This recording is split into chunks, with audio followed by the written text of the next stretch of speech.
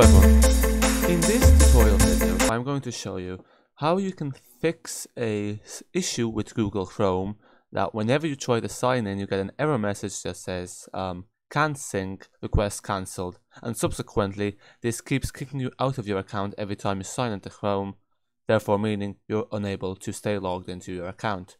Now after doing some digging and research, a quick fix I found is basically this issue is caused by some sort of conflicting code within Google Chrome itself when a setting is enabled. So what you need to do is you need to go to settings.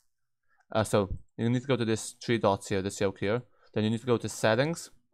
Then what you want to do is you want to go down to where was it? Sync and Google Services.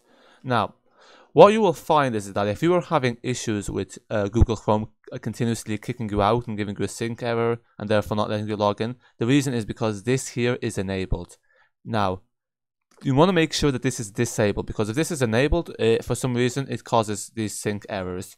So what happened, well at least this will happen for me, and what I found on the internet is when you turn this off, your issues with sync stop occurring.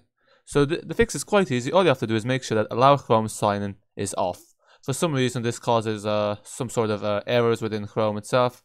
Not sure why, but that's the case. But you know, once you turn this off, when you sign into Chrome, you should find that it's no longer kicking you out and that you actually stay signed into your Google account and that you don't get any sync errors and requests cancelled. So I hope you found this video helpful. If you did, don't forget to give it a thumbs up. If you're having any other issues, that sort of thing, do let me know down in the comment section below, and I will try and help you as much as I can.